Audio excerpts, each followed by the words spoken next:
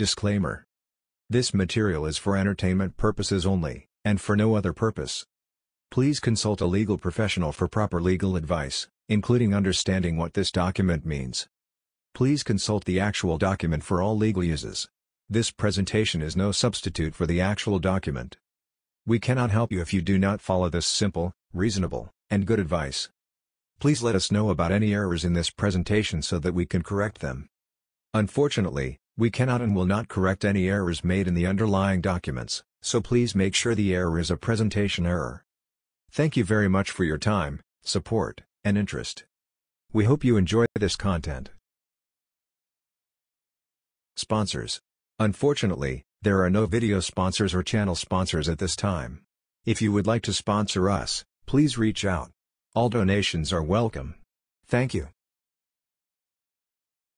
Please remember to like this video, subscribe to our channel for more videos like this, and share this video with others. Doing this will help us reach other interested people, and will help to support this channel. We appreciate your action. Thank you. Foreword, Speaker of the House. The last best hope of Earth. I do solemnly swear that I will support and defend the Constitution of the United States against all enemies, foreign and domestic, that I will bear true faith and allegiance to the same, that I take this obligation freely, without any mental reservation or purpose of evasion, and that I will well and faithfully discharge the duties of the office on which I am about to enter, so help me God. All members of the United States Congress take this sacred oath.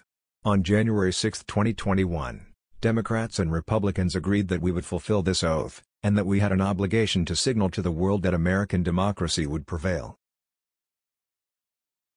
In furtherance of fulfilling this duty, the Select Committee to investigate the January 6 attack on the United States Capitol was charged with investigating the facts, circumstances and causes that led to this domestic terror attack on the Capitol, the Congress and the Constitution. We owe a debt of gratitude to Chairman Benny Thompson, Vice Chair Liz Cheney, the patriotic members of Congress and dedicated staff, who devoted themselves to this investigation, to uncovering the truth and to writing a report that is a roadmap for justice. The Select Committee to investigate the January 6 attack has succeeded in bringing clarity and demonstrating with painstaking detail the fragility of our democracy. Above all, the work of the Select Committee underscores that our democratic institutions are only as strong as the commitment of those who are entrusted with their care. As the Select Committee concludes its work, their words must be a clarion call to all Americans, to vigilantly guard our democracy and to give our vote only to those dutiful in their defense of our Constitution. Let us always honor our oath to, as Abraham Lincoln said, nobly save, or meanly lose, the last best hope of earth. So help us God. Nancy Pelosi, Speaker of the House. Foreword, Chairman. We were told to remove our lapel pins. At the start of every new Congress, House members are presented with lapel pins. They are about the size of a quarter and carry a seal of a bald eagle. On a routine day in the Capitol, there are thousands of tourists, advocates, and workers. Typically, the pins are an easy way to spot House members. However, on January 6, 2021, the pin that once was a badge of honor and distinction turned into a bullseye. On that day, tear gas fogged the air as gunfire rang out, and a violent mob crashed against the sealed doors. Concerned for our safety, Capitol police officers told us that our lapel pins would make us a target for rioters.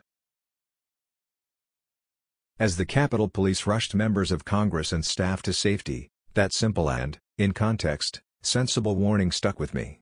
On January 6, 2021, my colleagues and I came to work with the intent of fulfilling our oaths of office and constitutional duty to carry out the peaceful transfer of power.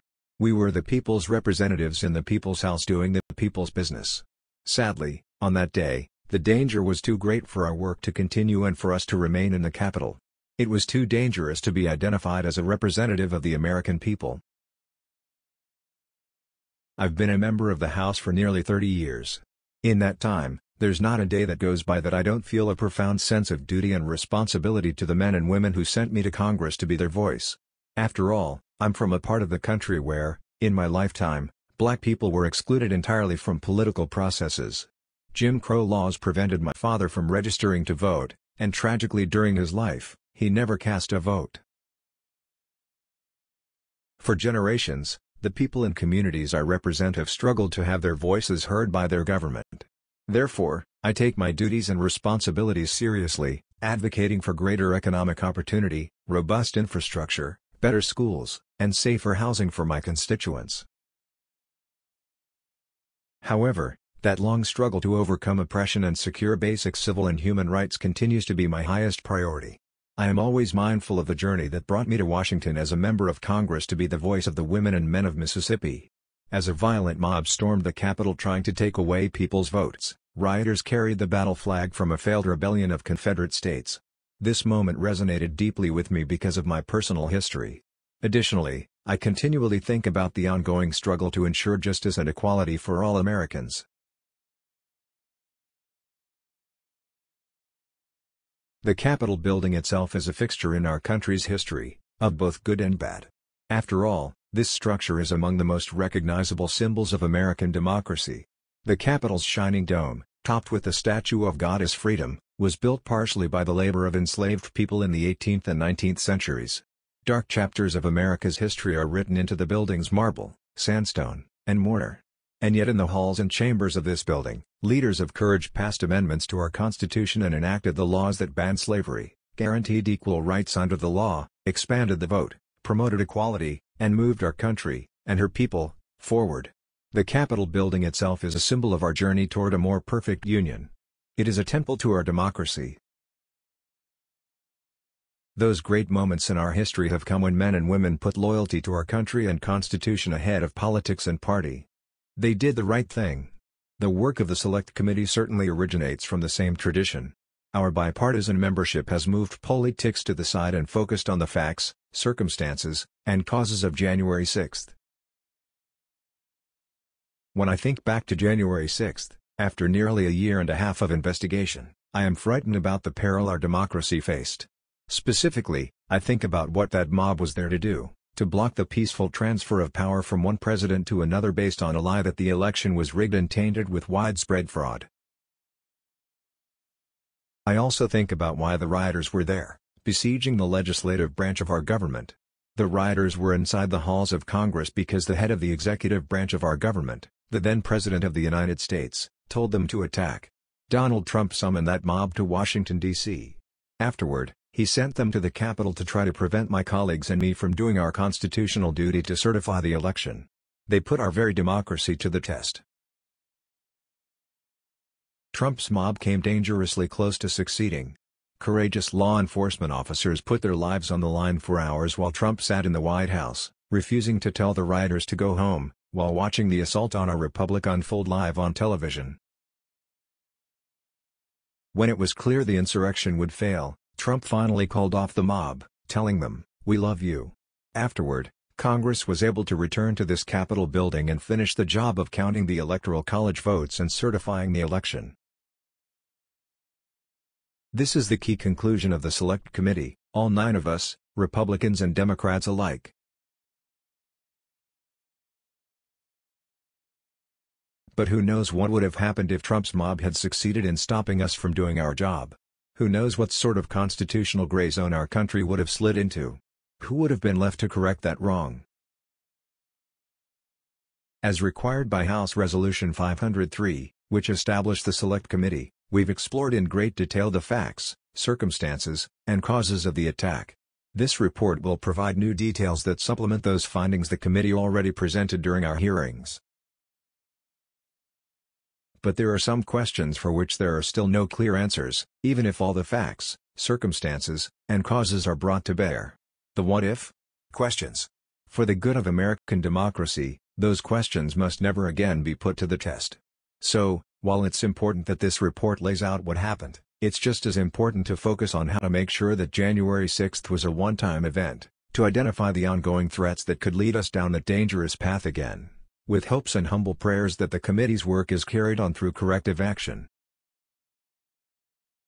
This report will provide greater detail about the multi-step effort devised and driven by Donald Trump to overturn the 2020 election and block the transfer of power. Building on the information presented in our hearings earlier this year, we will present new findings about Trump's pressure campaign on officials from the local level all the way up to his vice president, orchestrated and designed solely to throw out the will of the voters and keep him in office past the end of his elected term. As we've shown previously, this plan faltered at several points because of the courage of officials, nearly all of them Republicans, who refused to go along with it. Donald Trump appeared to believe that anyone who shared his partisan affiliation would also share the same callous disregard for his or her oath to uphold the rule of law. Fortunately, he was wrong. The failure of Trump's plan was not assured. To the contrary, Trump's plan was successful at several turns. When his scheme to stay in power through political pressure hit roadblocks, he relentlessly pushed ahead with a parallel plan, summoning a mob to gather in Washington, D.C. on January 6, promising things will be wild. That mob showed up. They were armed. They were angry. They believed the big lie that the election had been stolen. And when Donald Trump pointed them toward the Capitol and told them to fight like hell, that's exactly what they did. Donald Trump lit that fire. But in the weeks beforehand, the kindling he ultimately ignited was amassed in plain sight. That's why, as part of the Select Committee's investigation, we took a hard look at whether enough was done to mitigate that risk. Our investigative teams focused on the way intelligence was gathered, shared, and assessed. We probed preparations by law enforcement agencies and security responses on the day of the attack. We followed the money, to determine who paid for a number of events in the run-up to the attack and to gain a clearer understanding of the way the former president's campaign apparatus cashed in on the big lie. And we pulled back the curtain at certain major social media companies to determine if their policies and protocols were up to the challenge when the president spread a message of violence and his supporters began to plan and coordinate their descent on Washington. The Select Committee's conclusion on these matters, particularly dealing with intelligence and law enforcement, is consistent with our broader findings about the causes of January 6. Were agencies perfect in their preparations for January 6 and their responses as the violence unfolded? Of course not. Relevant oversight committees and watchdogs should continue to find efficiencies and improvements, some of which are laid out in committee's recommendations. But the shortfall of communications, intelligence and law enforcement around January 6 was much less about what they did or did not know. It was more about what they could not know. The President of the United States inciting a mob to march on the Capitol and impede the work of Congress is not a scenario our intelligence and law enforcement communities envisioned for this country. Prior to January 6, it was unimaginable. Whatever weaknesses existed in the policies, procedures, or institutions, they were not to blame for what happened on that day. And so, when I think about the ongoing threats, when I think about how to avoid having to confront those what-ifs in the future, my concerns are less with the mechanics of intelligence gathering and security posture, as important as those questions are. My concerns remain first and foremost with those who continue to seek power at the expense of American democracy. What if those election officials had given in to Donald Trump's pressure? What if the Justice Department had gone along with Trump's scheme to declare the 2020 election fraudulent? What if the vice president had tried to throw out electoral votes? What if the rioters bent on stopping the peaceful transfer of power hadn't been repelled? To cast a vote in the United States of America is an act of both hope and faith. When you drop that ballot in the ballot box, you do so with the confidence that every person named on that ballot will hold up their end of the bargain. The person who wins must swear an oath and live up to it. The people who come up short must accept the ultimate results and abide by the will of the voters and the rule of law. This faith in our institutions and laws is what upholds our democracy. If that faith is broken, if those who seek power accept only the results of elections that they win, then American democracy, only a few centuries old, comes tumbling down. That's the danger. What's the solution? The committee believes a good starting point is the set of recommendations we set forth in our report, pursuant to House Resolution 503. Driven by our investigative findings, these recommendations will help strengthen the guardrails of our democracy. Beyond what we recommend, in my view and as I said during our hearings, the best way to prevent another January 6 is to ensure accountability for January 6. Accountability at all levels. I have confidence in our Department of Justice and institutions at the state and local level to ensure accountability under the law. As this report is released, we see those processes moving forward. But preventing another January 6th will require a broader sort of accountability. Ultimately, the American people chart the course for our country's future.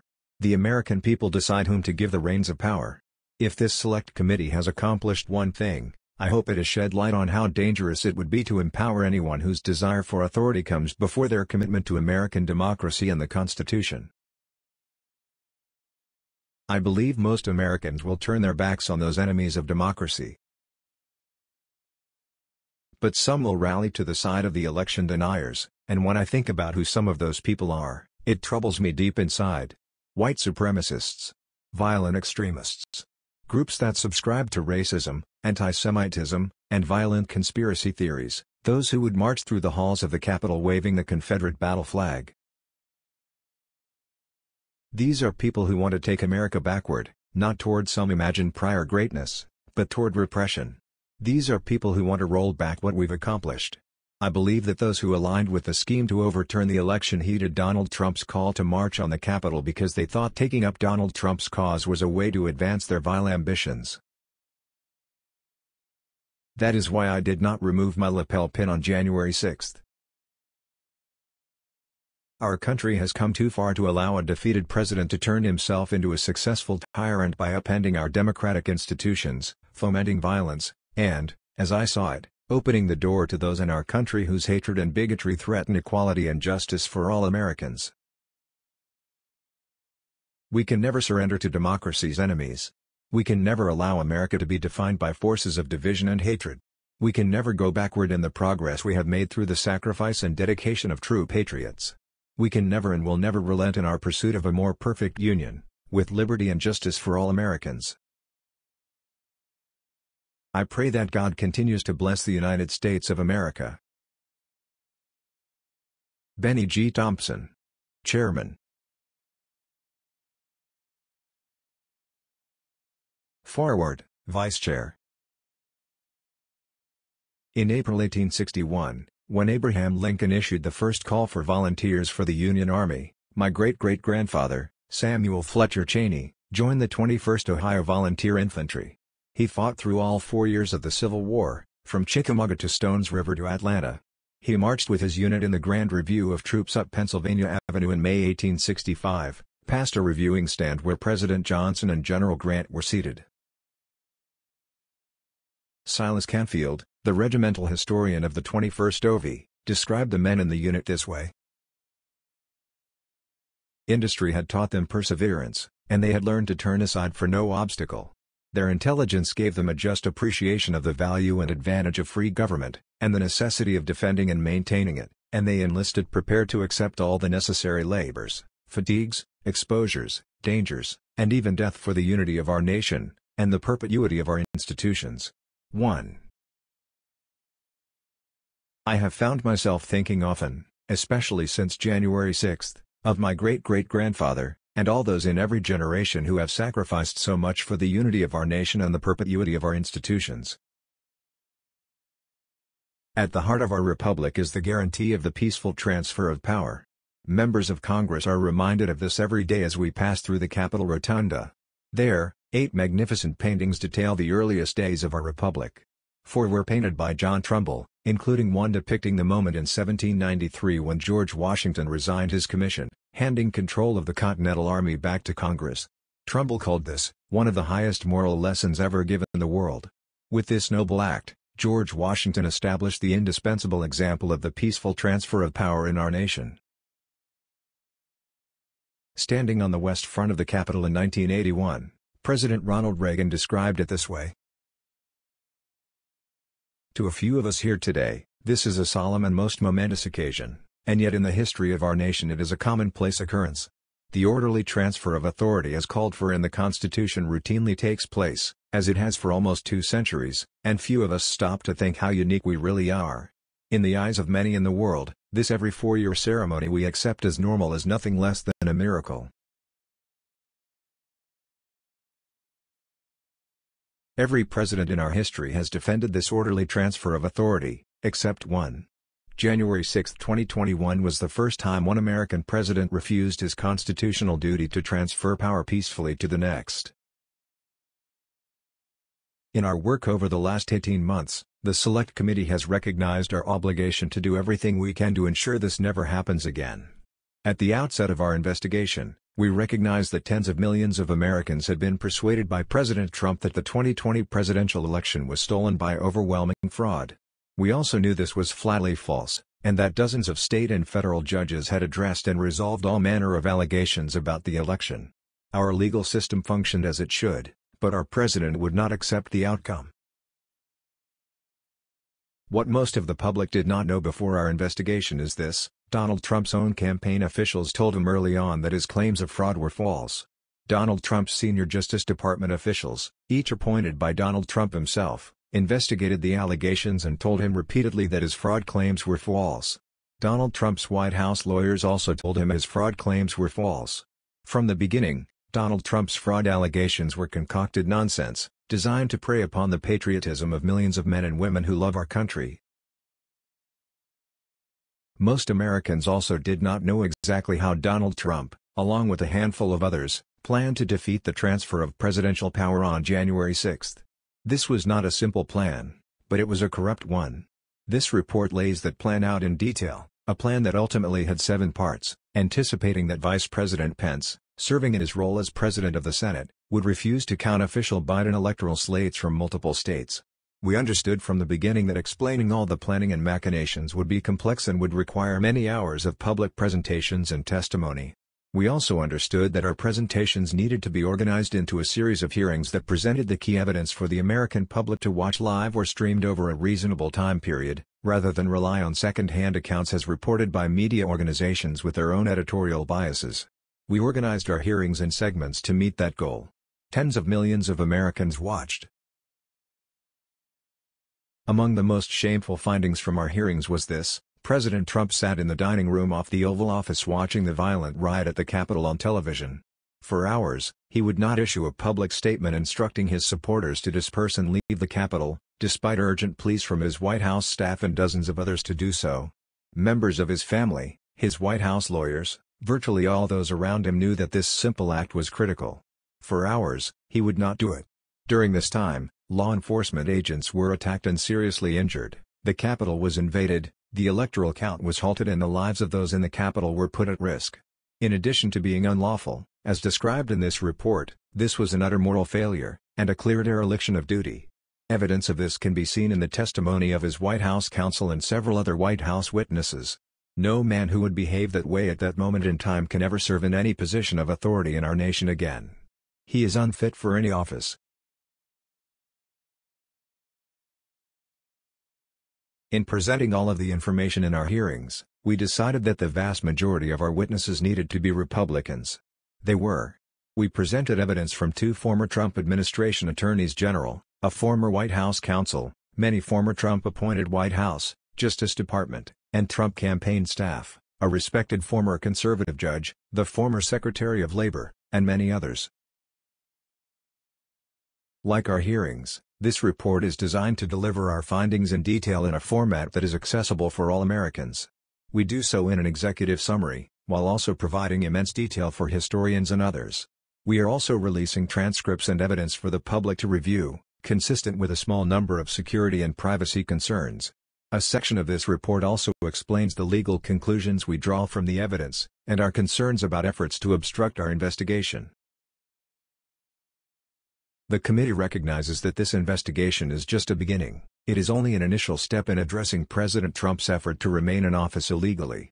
Prosecutors are considering the implications of the conduct we describe in this report. As are voters. John Adams wrote in 1761, "The very ground of our liberties is the freedom of elections. Faith in our elections and the rule of law are paramount to our republic. Election deniers, those who refuse to accept lawful election results, purposely attack the rule of law and the foundation of our country." As you read this report, please consider this: Vice President Pence, along with many of the appointed officials who surrounded Donald Trump, worked to defeat many of the worst parts of Trump's plan to overturn the election. This was not a certainty. It is comforting to assume that the institutions of our republic will always withstand those who try to defeat our Constitution from within. But our institutions are only strong when those who hold office are faithful to our Constitution. We do not know what would have happened if the leadership of the Department of Justice declared, as Donald Trump requested, that the election was corrupt, if Jeff Clark's letters to state legislatures had been sent, if Pat Cipollone, Jeff Rosen, Richard Donahue, Steve Engel and others were not serving as guardrails on Donald Trump's abuses. Part of the tragedy of January 6 is the conduct of those who knew that what happened was profoundly wrong, but nevertheless tried to downplay it, minimize it or defend those responsible. That effort continues every day. Today, I am perhaps most disappointed in many of my fellow conservatives who know better, those who stood against the threats of communism and Islamic terrorism but concluded that it was easier to appease Donald Trump, or keep their heads down. I had hoped for more from them. The late Charles Krauthammer wrote, "The lesson of our history is that the task of merely maintaining strong and sturdy the structures of a constitutional order is unending, the continuing and ceaseless work of every generation. This task is unending because democracy can be fragile and our institutions do not defend themselves. The history of our time will show that the bravery of a handful of Americans, doing their duty, saved us from an even more grave constitutional crisis. Elected officials, election workers, and public servants stood against Donald Trump's corrupt pressure. Many of our witnesses showed selfless patriotism and their words and courage will be remembered. The brave men and women of the Capitol Police, Metropolitan Police and all the other law enforcement officers who fought to defend us that day undoubtedly saved lives and our democracy. Finally, I wish to thank all who honorably contributed to the work of the committee and to this report. We accomplished much over a relatively short period of time, and many of you sacrificed for the good of your nation. You have helped make history and, I hope, help right the ship." Liz Cheney, Vice Chair. ENDNOTE. 1. Silas S. Canfield, History of the 21st Regiment Ohio Volunteer Infantry in the War of the Rebellion, Vrooman, Anderson, and Bateman, Printers, 1893, p. 10.